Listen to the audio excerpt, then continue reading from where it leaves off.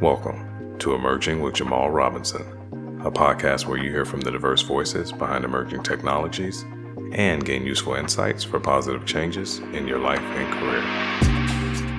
On today's show, I speak with Micah Musa Pellerin. So what's your dream job? Dream job would be ideally to be Lil Wayne's hype man during his No Ceilings era. I was more Squad Up mixtape, but I'm not mad at No Ceilings. There we go. What do people admire or appreciate the most about you? The manners that I was raised with. Southern gentleman? Yeah, I'm Southern. What are you most proud of? My family. Favorite music artist, song, or album? Probably gonna go Good Kid, Mad City. That's favorite. Good Kid, Mad. It's the most plays, most consistent, amazing storytelling, lyricism, production, energy. Favorite TV show, movie, and or actor? I mean, it can't be Denzel, right? Like it's stereotypical, it's assumed, but it's that for a reason. He's that good, right? It almost says a lot about you if he's not your favorite actor, right? It's like, well, who's doing it better than him? Favorite book or author? Maybe cliche, but The Alchemist. I've probably read this book a million times. Or World's Greatest Salesman. I love these small books that you can read a million times and draw something different every time. So O.G. Mandingo or Paulo Coelho. If you could meet anyone throughout history, dead or alive, who would that be? Oh, it would have to be Mansa Musa. That would make sense, right? I mean, you literally helped change the whole arc of history, right? Like Europe was in the Dark Ages, when he was there. So he helped educate, a lot of the Europeans about, all sorts of things, right? Like irrigation, philosophy, theology, agriculture, So I think that's really cool. If you had a last meal, could be anything you want, what would it be? Last meal would have to be my mom's seafood gumbo. So if you had any question if I was from New Orleans or not, now you know. Micah is a senior business development manager covering high-tech unicorns at Microsoft. Micah is extremely talented with inspirational life experiences. He's a philanthropist, professional athlete, venture capitalist, evangelist, philosopher, and so much more. I know you all are going to enjoy the conversation with Musa today, so let's get on to the show. Please introduce yourself. My name is Micah Pellerin, nickname Musa. I work at Microsoft, and my official title is a Senior Business Development Manager. If you can describe what has been like your experience with business development, like what do you do, what's your focus, and so forth? Yeah, I think the best way to think about what my role is, we are deal orchestrators, right? So we're the Bernsteins, we're the the Satchmos, like playing to the band. We effectively sit in between what could be, but usually is Microsoft Azure, M12, our what I would say is like our M&A team, right? So the corp dev team, and what are Microsoft's like partnership co-selling motions. So we kind of orchestrate deals with, in our case specifically, the high tech pursuits team.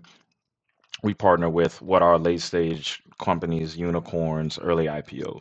Can you explain more about these companies and conversations you have with them? The number one thing that we're looking to do when we're speaking to a lot of these companies is help them solve their biggest need, which usually is top line oriented, right? Accelerating revenue. A lot of people are familiar with like blitz scaling. So a lot of these companies, they're at a point where, their capacity to grow is not won't recognize the same sort of monumental growth that they experienced in their Series A, Series B seed raises, right? So where they're showing their investors like, hey, we grew 5x, our top line is growing 5x, 10x, 12x. It's not doing that anymore, right? They've kind of not saturated the market, but they've taken on a little bit of the opportunity out of the market, and they're looking for nuanced ways to grow their business, right? And a lot of times that could be through, and in many ways, the only way to do that is through some sort of partnership, and that's kind of where we sit in there. Now there are more things at play as it relates to what is their cloud infrastructure and what we're trying to push as it relates to Azure, but in general speaking, our best opportunity with late stage startups, early IPO companies, and the like is to help them accelerate revenue. So it sounds like to be in your role and to be effective, you need experience with technology and cloud platforms. But you also are throwing out terms like mergers and acquisitions and series funding and startups. What kind of background experience did you have to get this role? Do people need to have startup experience? Like, just kind of help me and others understand how you got into the role and potentially like what skills they'd need if they were interested in doing something similar. Well, the business school answer is it depends, and I'll speak about business school in a second. But there are a number of different ways that you can perform at a high level in this role. And I think one of the unique things about this role here at Microsoft is that no two people have the same background. We have former bankers, we have, former classically trained technical salespeople. We have engineers, computer engineers who know, the ins and outs of the cloud, intimately. And we also have, former military vets and things to that effect. And I think when you think about that gumbo, I had to say gumbo right there. That sort of gumbo of people, right? The diversity and background. The number one thing that sticks out to me is there's a pride in performance, right? And there's attention to detail. So from outside of like the more technical things that I think would help you, fundamentally, you hear growth mindset, but a pride in performance is number one. And in that, I think when you have a pride in performance, there's certain behaviors that you exhibit, right? You're detail oriented, you're good at time management, and as a consequence of that, I mean, by proxy, you're probably a good project manager, right? Because when you're dealing with some of these deals, some of these are nine-figure deals, you're dealing with 20, sometimes 20 plus people on a single deal, right? That's a lot of different communication, different, competing needs, wants, motivations, and incentives. So it takes that, right? So that's kind of at the core of it. Now, zooming out, would it help if you had, deep technical expertise around the cloud? Naturally, right? That's what we're selling. Would it help if you had banking experience? Yes, because when you're talking about accelerating revenue, you're talking about pathways to revenue. You recognize that, for a company to recognize some sort of financing or liquidation event, usually what the purchaser wants to see or the buyer wants to see is a profitable company. And there are two different components to that, right? There's the top line and there's the bottom line. What we're offering from is effectively both, right? We're saying like, hey, listen, we have co-sell motions where we can introduce you to the Microsoft ecosystem and or marketplace, however you choose to categorize it. But we can also save you money on the back end by taking advantage of all the different functionality, all the different functional qualities of the cloud and our different clouds. It's not just one cloud, right? And so that saves you on the bottom line. You can reduce your costs as you might be dealing with a number of different things there. So that's where the finance background can help as well. Does your role require good people skills, good people management skills, high emotional intelligence, or Yeah, of course. additional things? Naturally, right? You're filling in the blanks right there. These are things that, I mean, you might overlook, right? I talk a lot, so, and I know you talk a little bit. You have a podcast. But yeah, naturally, you do need to be able to work with different types of people with competing motivations and interests and stuff like that. So yeah. In roles that I've seen before that require you to navigate across so many orgs, I've seen there's challenges. Even in the same company you can have where people have competing ideas and you're trying to bring stakeholders together. So maybe for the people listening, like what are some of the challenges you deal with in your role? Yeah, I think some of the challenges you're up against is to your point, right? There is an element of um, in selling, right? You're selling both ways, right? So that's where the buck starts and stops is you're selling to the startup to say, or the IPO company, hey, listen, we're the best for you. You're also selling internally to Microsoft to say, hey, this is an amazing opportunity, right? Because there's no shortage of opportunities when you're working for a large company, right? And that's always the challenge is what do you do, right? It's like, and everybody has 24 hours. What do you do in that 24 hours? What do you do as Microsoft when you talk about partnering with certain companies, right? There are a million companies that want to partner with Microsoft. And same too for these startups, right? They're the big fish, right? They're sexy unicorns. Everybody wants to talk to them. What is the real value add? It's a lot of selling both ways. I'd say that's the biggest challenge. Okay, transitioning a little bit. So it looks like you've been doing business development across multiple roles. So you've done this at Microsoft and in 3M and with other people. Have you noticed significant differences in like your business development role across companies and across industries, or is it mostly similar? It is similar. So when I was at 3M, I was working in corporate strategy. We did a number of different things, whether it be go-to-market strategies, pricing, digital transformation, org design, revenue allocation, portfolio management. And for those who aren't familiar, 3M is divided into four different companies, right? Three of which independently would be, Fortune 5 companies. Well, now three, excuse me. They spun off healthcare. But within that role, one of the things that you recognize is whenever you're coming in as a third party independent observer, what have you, you do not have the same sort of depth of understanding that whomever it is you're dealing with, right? Because typically you're dealing with someone who works exclusively for the either business group or division. So once again, just think about the hierarchy or the taxonomy, how it's structured is at 3M, there's a business group, and then within that business group, there are a number of different divisions. So when you're working with them, you're effectively selling them on what is your idea, and you're leveraging what is the collective genius of your group or the research that you had, to kind of persuade them to say, hey, this is the best solution for XYZ problem because of this. And you're trying to express your logic. And I translate that to, when I was acting as an investment manager on the venture arm, that role was equal part corp dev as it was VC, right? So we were investing in companies, small, equity stakes. We never took a lead position or priced around. But one of the things that was really interesting was we had to then sell some sort of collaboration agreement, right? So loosely, the thesis was we didn't invest in a company without some sort of collaboration agreement in place. That was typically second source of supply, JDA, royalty, pricing agreement, et cetera, et cetera. That required us, as investment managers, members of the venture team, to go internally and say, hey, we think you should partner with this team for XYZ reason. So, in that, there's that internal selling as well. So it's the, some CapEx modeling, different things like that. So yeah, the saga continues. Yeah, doing that at Microsoft now too.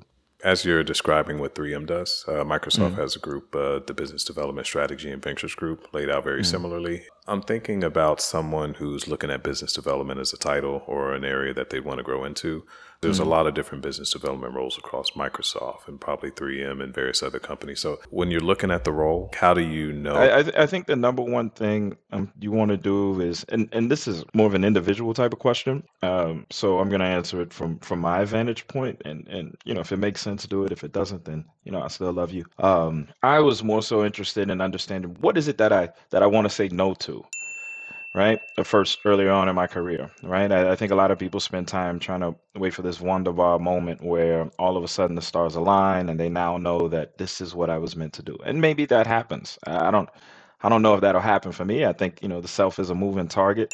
And so I'm constantly asking myself, okay, ignorant of the industry, what type of actions do I want to do? Like what is it that I want to do specifically in my day to day? What type of deals and excuse me, not so much deals. What type of skills deals are on my mind? What type of skills do I want to develop? Right. And so at each and every stage, if you look at my career, and I've only been in corporate America now, what, three and a half years. Been super privileged to be able to do so many things, right? I talked a little bit earlier about what I was doing at 3M. And now at Microsoft, I'm truly learning, the art of the deal, so to speak. Maybe not that art of the deal, but I am learning how to actually construct the deal. And that opportunity, that skill set is very unique because not a lot of people know how to do nine-figure deals or at least eight-figure deals, especially with these large startups. That's what I was looking for, and I spoke to a number of different people. Wanted to make sure it was challenging, it was intellectually stimulating, it wasn't programmatic or redundant, right? As far as like this is the process, this is the flow. There's no singular way to execute a deal on my team, and that's what excites me. And there are no two people alike, as I mentioned earlier, on my team. So it's all once again leveraging the collective genius of all the people that are in my group. And then that's also something that was really important to me too, was making sure that, you know, I was around people that were really challenging me because knowledge is transactional, right? We're having this conversation. I'm coming away with new information, even though I might be talking a little bit more. Jamal's coming away with new information, right? So making sure to surround myself with individuals where I can say, man, I would have never thought about that. And that's to me the sort of like the sort of idea of always continue to expand, grow, and allow and afford yourself the opportunity to learn what truly speaks to you. Just kind of how I got here. So it sounded like you started off by knowing what you wanted, but after you did that, you did a combination of like looking at various data sources about the company, but then also going out talking to people. Like Mhm. for some people, ambiguity is a negative thing, but it sounds like you interpret it as kind of this open slate. Essential. essential. Wow. No, I think the number one thing is you want a role that's gonna challenge you. That's because never underestimate your ability to catch on, right? And this goes back to, the pride and performance. You want to bite off a little bit more than you can chew, because you're gonna reduce that curve. That learning curve is gonna shrink quicker than you think, and then you don't want to put yourself in a position where now you don't have any more room to grow. So I think with this role, once again, there's so many different ways to do these deals. There's so many different types of companies. There's so many different ways to sell internally. I mean, when you start to think about all the different possibilities and you start multiplying them against each other, I mean, it's amazing, right? So it's endless potential learning. So that's the thing that really attracted me to this role. We've covered what Musa does, but equally important is who Musa is. Let's start to dive into his background, the person outside of work, and what has shaped his perspectives. As I listen to you talk, man, you seem very well versed on like a lot of topics, very deep in the industry, but you had made the comment earlier that you've only been in corporate America for 3 years. So help me understand like your background and kind of like things you've done outside of corporate America that's gotten you to this point. Yeah, I think definitely starts at home, right? So from New Orleans, super fortunate and blessed to be born into an educated family, right? So my dad's a lawyer and a CPA. My mom's got a doctorate in, clinical psych, master's in public health. So I always grew up with a sort of like academic orientation, right? Like I wanted to be a banker when I was a kid. Banker? I can't remember what movie I saw, but I wanted to be a banker. I don't know why. I just every morning, my dad would read the newspaper and I pull out the newspaper. I'm like, what is this finance section? What are all these numbers? And he was talking to me about it. Fortunate for me, fortunate and unfortunate for me, I went to the same school from kindergarten to 10th grade. My junior year in high school, Katrina hits. I was an athlete, but I wasn't serious. I was same size head, half the body. I was just like Okay. just a clown, right? And once Katrina hit, it kind of it made life real for me. I moved to Mississippi. It was a different way of life than New Orleans. Ended up going to a Catholic school. And, I went to the same school before, this little private school. Now I went to a Catholic school, much more regimented, serious, and strict. And it's in that process that my brother in his infinite glory looked at me and was like, "Man, what are you gonna do? What are you gonna do?" And yeah, that kind of started my quest to really optimize, myself, right, and think of myself as more than just this like independent like rogue agent, but as a part of a collective, right? Because the gravity of Katrina was such that I was like, okay, I don't want my parents to have to pay for college. I don't want them to have to think about all these different things. So I started taking, football a lot more serious, started reading a lot more and exposing myself to a lot of different What age things. was this? This was 16. 16. Wow. This is pretty prolific conclusions to make at 16. Oh, that's what these traumatic experiences will do, right? And traumatic doesn't always have a negative connotation, right? In some ways, in this case, it was a great opportunity. I mean, I didn't miss any meals. I wasn't on a roof, thankfully. But I did recognize that, my life is a lot different right now. Fortunate, went to college, played football at Southern Miss, transferred, and that goes back into like the pride thing. I was at Southern Miss. I felt like I was better than a lot of the other people. I told the coach, and he was like, you're not. And I was like, I think I am. Left, went to Hampton. Best decision, one of the best decisions I've made in my life. HBCU, ended up going from not playing at all at Southern Miss to my junior year. I was like number 4 in the nation, total passes defended. Senior year, I was number 1 in the nation all along while I was making really good grades, right? So I was a finance What major, position are we talking about? cornerback. So, and I also had a growth spurt, right? So I went from like 5'9" to 6'1". I went from like 150 to 200 pounds, right? So just Body caught up with the head. now you came with that joke. I might have a couple in the Hey, chat. I'm Just just playing. following up with what you said. Fair. But yeah, ultimately, in that time, I was actually going to go work for the World Bank. My finance teacher was talking to me about an opportunity to work for the World Bank. That's where my mind was going. So I was always kind of both ways. How you do anything is how you do everything, right? I was going super hard at football, super hard academically. Fortunately, my coaches told me, hey, there's a really good chance you go to the NFL. So I ended up playing the NFL for 4 years, mainly 3 years in Dallas and 1 year in Cleveland at the end. And throughout that time, I was always heavy into startups, heavy in entrepreneurship, right? So whether it be flipping houses, whether it be, doing launches and relaunches of small, medium businesses, whether it be providing gap financing, whether it be, all sorts of random things. To be honest, you wouldn't even believe me if I told you. I just had that sort of interest, and so that's why, I decided after I was done playing football, it's like I really want to experience the world in the biggest way that I can, right? I'm all about playing the biggest game that I can play. And that meant for me going to, business school, fortunate to get into Kelly, top 20 school, love, love, love, love Indiana University. I can't stress it enough. Entered through the consortium, amazing MBA program for those interested. And then, yeah, that started my journey again to where I expanded, my concept of what's possible. And at 3M, I was at a company that is obnoxiously diverse, right, as far as their product offering. Yeah, so that's what started that. Yeah. One, you've dropped so many things. We're going to have to like rewind back a little bit. And I love how you just talk and it's like, yeah, coaches just said it's opportunity to go to NFL. Yeah, I just went to NFL for 3 years. Just breeze through that as if that's something most people are doing. Taking a step back, something that you said that stood out to me. You were talking about the coach and the coach had mentioned, hey, you're not good enough to play here. Mm-hmm. At that point, you had the confidence and belief in yourself enough to say, hey, you know what? This organization doesn't believe in me. I'm willing to step away. So how did you gain that confidence like in that moment? Is there anything you can share?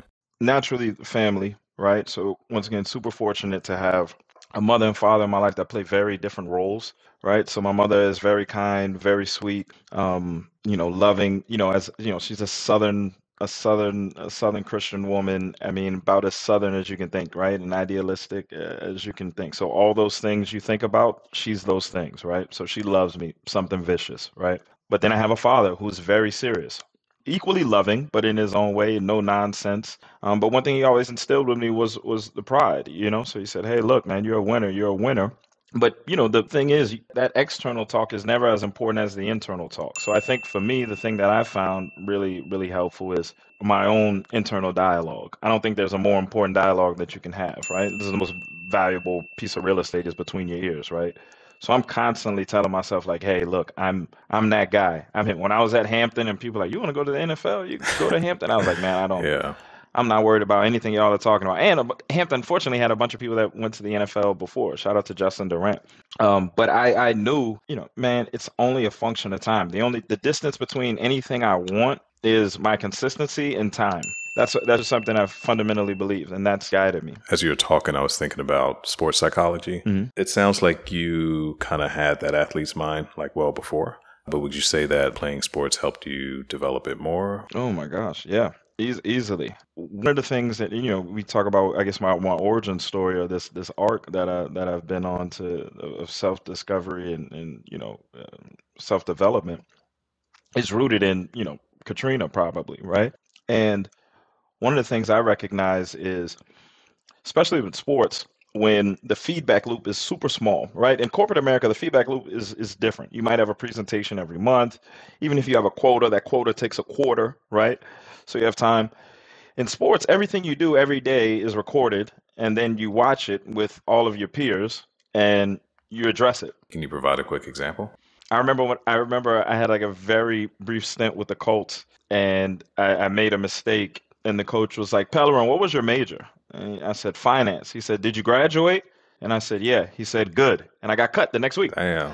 So I lost my job. Yeah. That sort of harsh reality, I think, is super beneficial. So when you think about dealing with stress, dealing with, having to perform under unique situations, I think sports uniquely qualifies you for that. We know success comes from a community. Yeah. Who else is in your community that's supporting you? He gets mad when I call him a little brother, but my brother, who just so happens to be younger than me. So not my little brother, but my brother that's younger. Joke for him, he'll pick it up. Having him, it's that responsibility that, I'm the oldest. So I'm the first one down the hill, metaphorically speaking, right? Like I'm going into the real world, having him, has always served as kind of like my inspiration to say, there's certain things that can't happen. It does motivate me to do better, but also there's lots of people that are, entrepreneurs that I don't even have relationships with that motivate me, right? Mm-hmm. So Robert Smith, I'm in Austin. Robert Smith, he's in the background on my phone. Haile Selassie from Ethiopia, former leader, he's someone I've always admired. people like Malcolm X, these sorts of individuals, pioneers and stuff who have no direct relationship with, as far as like, conversation, using their lives as like a testimony to, once again, what is possible, the concept of possible. And then internally, I have my own set of mentors that have kind of helped guided me, namely my father, number one, but also, Rod West, Taj, in the venture side, Eric Reeves. These individuals have been instrumental, and also their lives, once again, are a testament to what's possible. They're all supremely successful at what they do. And, that really helps inspire me. I did want to get to the nonprofit. A lot of times we can focus on work. It's also important to make sure that we're making the world a better place, or at least it is for me. Right. I'm curious to learn more about your nonprofit, what it is, who it helps, why you got started, and maybe how other people can get involved. I can't stress enough how proud I am of this.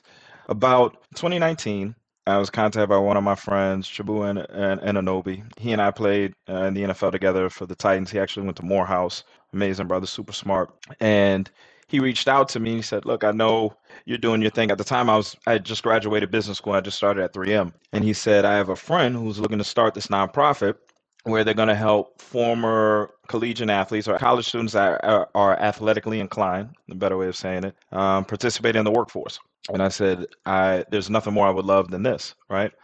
For the reason that I mentioned. And we've done some research, and it's shown that over 90% of C-suite executives across the Fortune 5 played either high school or collegiate sports. Wow. So there is something to be said about that when you think about working within the context of a team for a singular defined goal with defined responsibilities. The ability to manage that translates itself in the corporate world.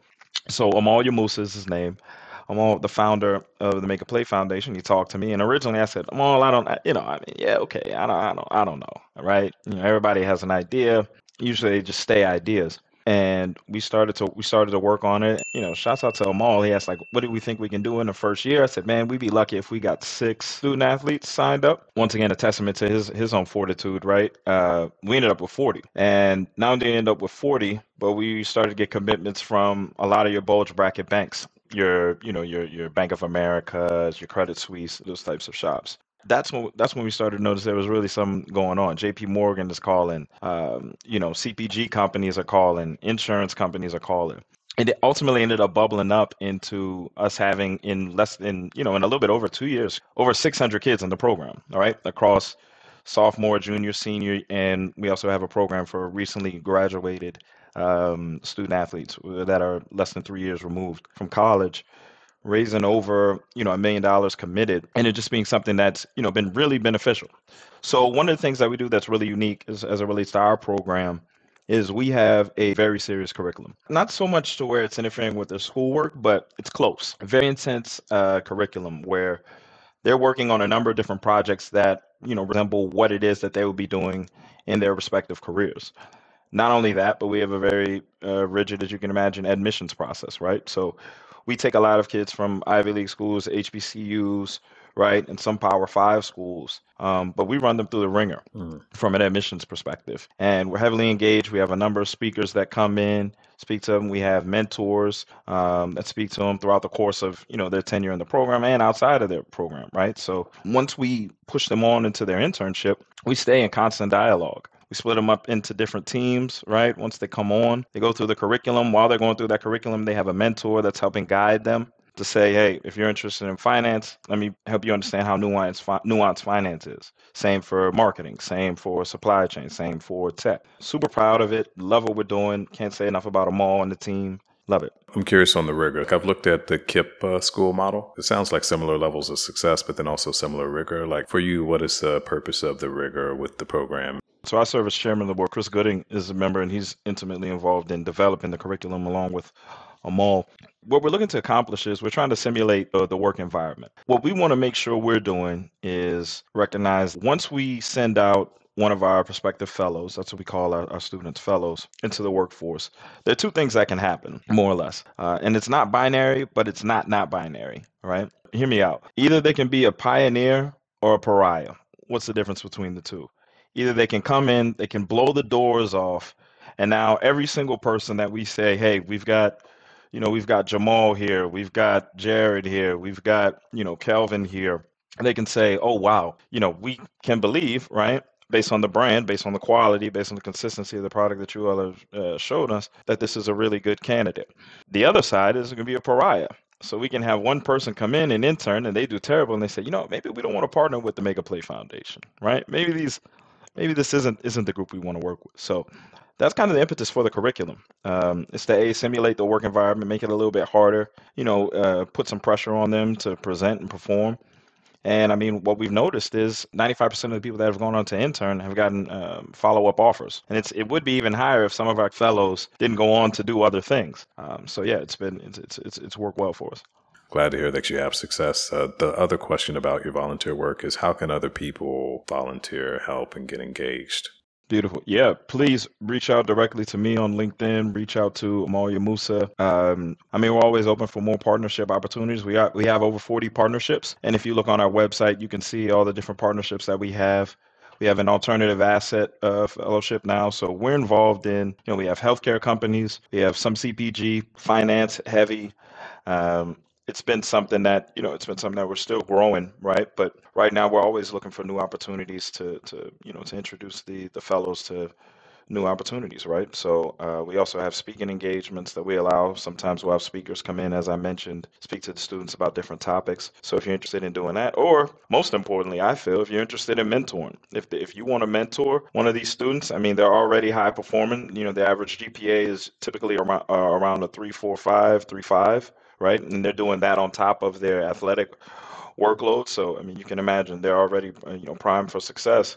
Mentorship goes a long way. If that's something you're interested in, I'd definitely love to have that conversation. I want people to get engaged. So we'll put links and stuff like that in show notes. From a partnership perspective, I'm just going to give a quick shout out to Sam Oyekoya. He runs like a similar nonprofit, the Prolific Institute, maybe even making a connection there. Yeah, sure. Sounds like you all can put the energy together. Beautiful. Now, Musa, let's get to a question that I really care about.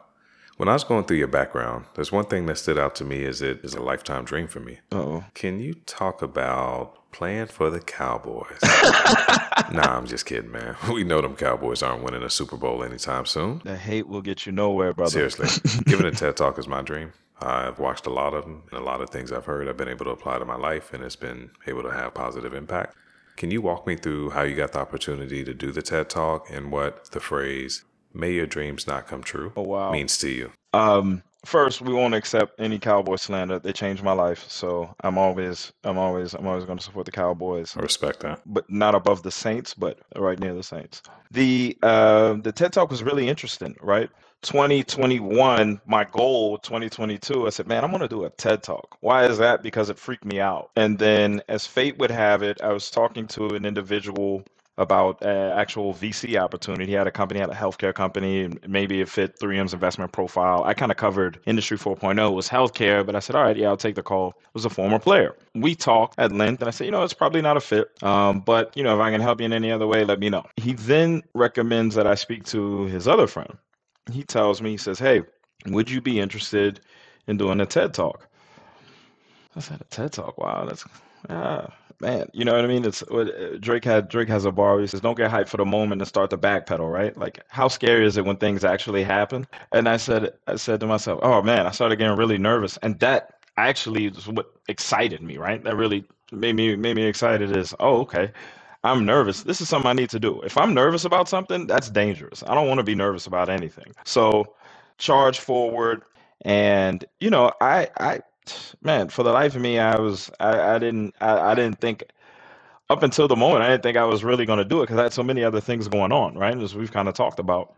Continued to prep though, went through with it. I had what I felt was a great performance, a great talk. A lot of people have been really interested in it, afforded me the opportunity to speak with the NBA and also do some other things coming up next year that are really exciting. So we'll definitely include in the show notes. Excellent. One of the things that I do mention is, may your dreams not come true, which is something that, I learned from listening to Sadghuru talk to Matthew McConaughey, right? So two people I like, two people, different versions of the same idea, I'd say, but two people, subjectively or objectively very different, right? The key takeaway from that was, for me, when I heard it, was that, I think a lot of people in life try to define their lives by these sort of singular moments, accomplishments, and things of that effect. And in many cases, I find like the best thing that happens is that doesn't happen. because, having that singular focus, right, it precludes you from experiencing life in a way, that's even more abundant, right? And that's what I talked about. And I think for me, growing up in New Orleans, had Katrina not hit, who knows? I probably would have just went to, a really good school. Still would have went to a good school. Probably would have went to Tulane, became a lawyer like my dad, and would be exercising some sort of like dogmatic existence, right? But that didn't happen. And because that didn't happen, because I got to see my life get, turned upside down, shout out to Will Smith, and, I was forced to take on a different attitude, and take on a more mature approach to life. It made me grow up really fast in a way that was still safe. Right, which is another thing I'm fortunate for. But it's as a consequence of that, right? May your dreams not come true. So anyone listening to this, usually if there's something you really want bad and it doesn't happen, and it doesn't happen in a very finite way, it's usually making way for, a better and more expansive opportunity. I'd like to leave with 3 questions. Okay, I'm nervous. So the first question is, with all that you've done, what's next? I'm not thinking about what's next. I'm supremely present and engaged in what I'm doing right now. And I trust and believe that that will help define what's next for me, right? I'm not, and this is once again the whole like self being a moving target thing. I think there are times in your life where you do need to be thinking about what's next, where you need to play that sort of pool game, like, oh, well, all right, I can't do this right now, so I should do this to do this. And right, and sometimes that's like very much so defined, right? If you want to go to the NFL right now and you're a freshman in college, you can't go right now. You've got to wait 2 years. That's just the rules, right? So you need to define, all right, what does the next, 2 years look like? And then that, right? And for me right now, I'm actually in a role in a space, spiritually, financially, emotionally, physically, where, I just want to take advantage of this moment as it's presenting itself. And because I feel like, or I believe that I've put myself in a situation where the second and third level consequences associated with me performing at a high level and what I'm doing, will give me the opportunity to do any and everything else that I could think of or haven't thought of yet. I'm, singularly focused on this moment, all right, and doing just this right now. I love it. So yeah, What's next is what's now. come on, there we go. Question 2. I know how I'm going to follow you. I'm just going to be like sending emails and probably showing up at your doorstep, but where can other people follow you? Yeah, no, please don't show up at my house. The LinkedIn, right? I think that's the best way to reach out to me. I'm a LinkedIn person. Also, Instagram. What should people reach out to you for? I think the number one thing that people should reach out to me are things related to make a play first. That's something that's preoccupying a lot of my time and mind share. Second, things that relate to business opportunities, right? So I am an angel investor. I'm an active investor. I invest, outside of Microsoft, personally. So if there's an opportunity, and not like a car wash, right? But like a well vetted idea, concept, if there's a way that I can be beneficial or help support, I would love to do that, particularly if it involves, or more specifically, if it involves healthcare for underserved communities, in addition to some things on the informatics side of sports, right, and gaming, the 2 things that, if you have one of those 2, then yeah, I'd be more prone to respond. Anything else you want to leave in addition to what you've already left for people that are in their career, listening to people like you for advice and motivation to achieve their career and or life goals? One thing I want to leave people with is something that I believe to be true, which is you would care a lot less about what people thought about you if you realized how little they thought about you. When it comes to you making decisions for your life, it's very important to recognize that as you start to entertain what you think other people will think, and that starts to influence what it is that you're going to elect to do, think about yourself. Don't make the mistake of doing something else to appease everyone, because in a couple of years, you're going to be in the same situation where you're saying, man, either I should have done it or I want to do it now. And then you've lost 2-3 years, right? And no moment is the same as the previous moment or the next moment. So take advantage of it now. Musa, I don't know how I can thank you enough for the knowledge you've imparted on us today. I don't know who else has the depth to cover business development, venture capitalism, TED Talks, while also covering the Cowboys, Sadghuru, Matthew McConaughey, and Mansa Musa, with some Lil Wayne, Drake, and Will Smith quotes sprinkled in. So I'm speaking in advance for others and for me. Thank you. Thank you, man. And Musa now has to run and do those important things that angel investing, ex-NFL playing, business development, celebrity people do. Stop. But before going, can you quickly shout out your upcoming podcast? Something like the off season. Look forward to this, tentatively Q1. Musa, blessings, peace. Wishing you all the best here now in the present. Thank you, King. This was great. Appreciate it. That wraps our conversation. Many thanks to Musa for sharing his story and for the gems of knowledge he dropped during our discussion. I end each show with listener-submitted inspirational career quotes. Today's submission is coming from Chris Oyeku, an account manager at Google. The quote reads, "My mission in life is not merely to survive, but to thrive, and to do so with some passion, some compassion, some humor, and some style." This is coming from the late poet and civil rights activist Maya Angelou. Don't forget to subscribe to the show on Spotify, iTunes, or wherever you get your podcast, and leave a rating and review as it really helps to amplify the message so others can discover this content and benefit from it. And we'd love more user-submitted quotes. I plan to read them at the end of each show. Instructions on how to submit those quotes are in the show notes. That's all for today's show. Thanks for listening, and until next time, peace